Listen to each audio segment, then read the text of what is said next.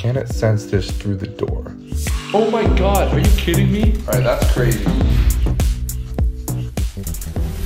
Today's video is sponsored by NordLocker. So I've done a bunch of vision enhancement projects on this channel, like night vision, thermal vision, super zoom vision, all cool stuff, but there's always been that one thing nagging at me. I want to see through some walls, like why isn't that a thing? So last weekend I went down a little bit of a rabbit hole researching ways to do this. I read countless papers, and by countless I mean probably like 10, like at least like five to 10. I skimmed them, whatever. You know what? Point is, I've got an idea. And speaking of ideas, seamless transition, comment yours down below, because that's how this whole series works. I build the projects that you guys comment. Like, look at all these nice comments asking for this video. Or you can take it one step further and build your ideas yourself.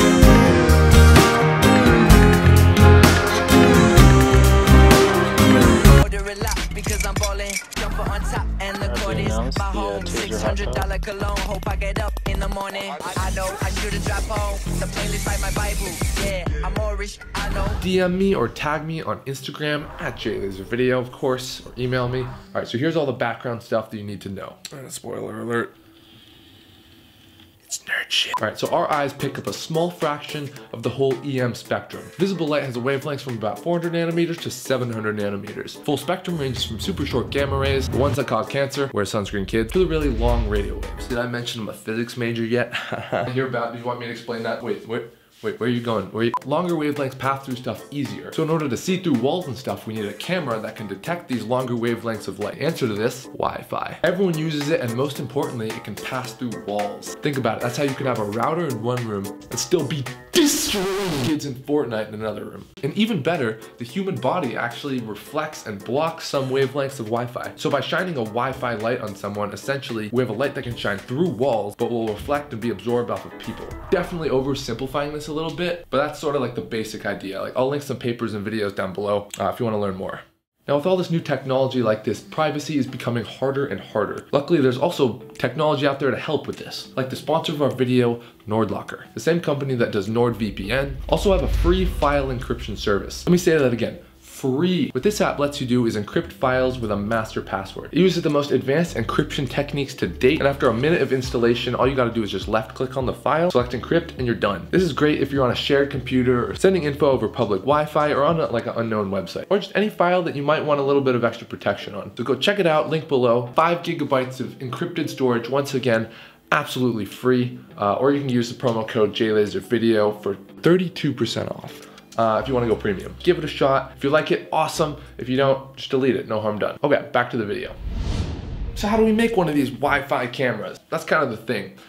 They don't exist yet. Because of the much larger length of Wi-Fi, you would need a massive sensor to make it work like a normal camera. Like, just for comparison, the wavelength of Wi-Fi is about 300,000 times larger than the visible light that we see. So you do the math. Just kidding. I already did it. I'm a physics major. But all hope is not lost. Using some fancy physics, a few research projects have actually gotten this to work. I think MIT made one of these and used some AI to actually recognize the reflections of Wi-Fi. I think they're calling it Wi-Fi. Pretty weak sauce name if you ask me. But right here, right now, I'm gonna show you how it's possible to make a Wi-Fi camera, albeit pretty limited one, for under $20 though. And it's not that hard either, like, surprisingly. It's pretty easy to detect Wi-Fi, like your phone does it. It can even show you like the strength of the signal, like those little Wi-Fi signals. But the issue is you don't really know where the Wi-Fi is coming from. Like, we don't have direction. So if we can solve that issue, then we effectively have a camera. Like, for this, we can use a helical antenna. Another YouTube channel, The Thought Emporium, did a video similar to this one. Using one of these antennas, he was able to like map out a room and like get different Wi-Fi hotspots using the same principles. So the antenna consists of a round coil perpendicular to a metallic base plate, and it's directional, lightweight, very easy to make, and most importantly, it makes you look smart as shit, even if you have no idea about how it works or what is going on. I do physics. Literally, all you gotta do, hop on over to this website, plug in the wavelengths we want to detect. I'm using 2 gigahertz, which is like mid to low L-band frequencies of Wi-Fi, and it gives us all the specs we need to make the coil. Let's do that.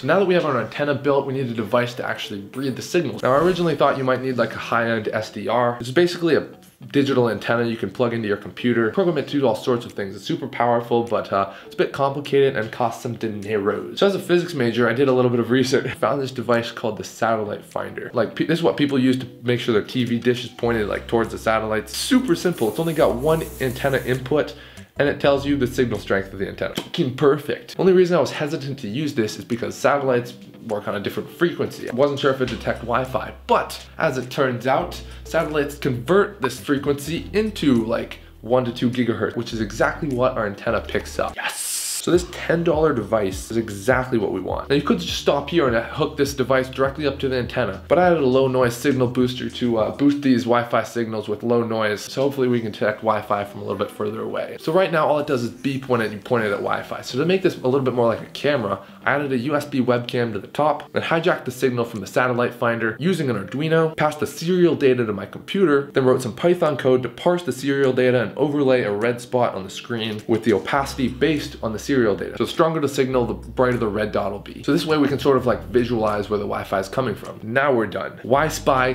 version 1. You see MIT, that's how you do names. So here's a quick rundown of the device. Look at this thing.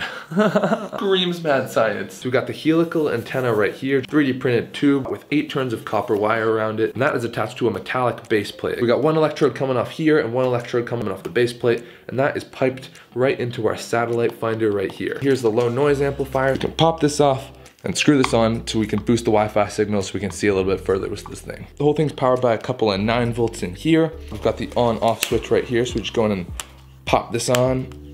Got this voltage regulator thing over here to make it look even more mad sciencey, but we've got the display up here. This just pipes voltage into this low signal noise amplifier, and this also lets us know if our batteries run out. So if we hold up some sort of Wi-Fi emitter like our cell phone right in front of this, whoop,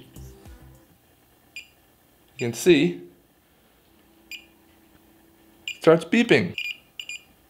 Ooh, sweet spot. And you can see if I take it away, there's not really much other Wi-Fi in this room. Point it around, it's not gonna really pick it up, but as soon as we get it near Wi-Fi, it starts beeping. So, as I said, we hijacked the signal from the beeps, piped it into an Arduino, and then we've got the cable running off here, along with the webcam up here. So these both plug into my computer. Got the Jlaser details on there, of course. Always plug, you know what I'm saying? Merch link in description. So right now, all this thing does is give us the intensity of Wi-Fi signal in one direction. Sort of think of it like a camera with like 1 pixel.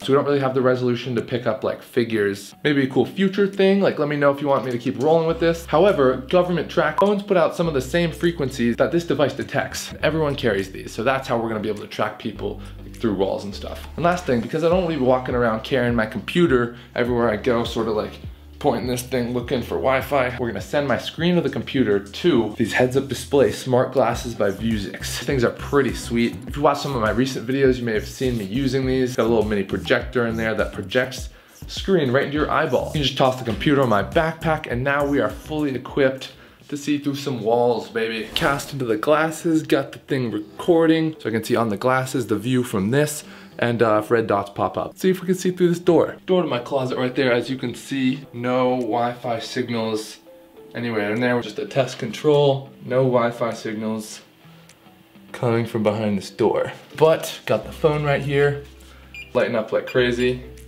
Let's see what happens if we put this behind the door. Put it on the shelf right back in here. And if we close the door, we're still gonna be able to detect it. Let's find out. Oh, yep. Yep. Signal quieted a little bit, but as you can see, we're still getting detections. Definitely lighting up right in this area. Getting a lot of signals. But remember, this isn't the spot where the Wi-Fi is coming from. It's coming from behind there in the closet. So if we look at this spot from another angle, we're not gonna get anything if we look at it from this. So there we go. Let's see how thick of a wall this thing can detect stuff through. I'm gonna do control test, nothing, just my phone.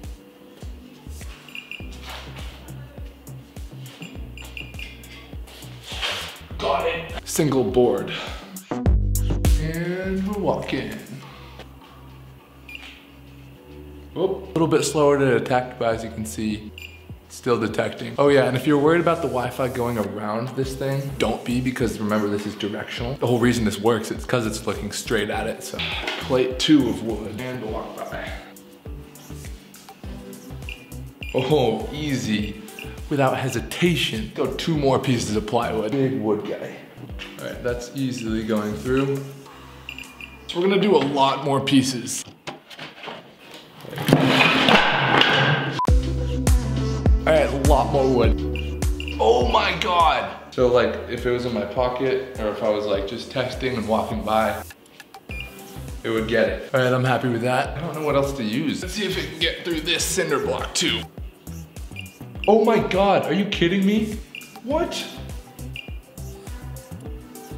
What? All right, that's crazy. Let's do a range test though with like no obstructions. Range test. Point blank. 1 step backwards. I'm just gonna make sure we're in line with it.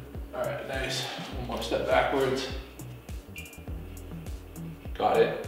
1 more step backwards.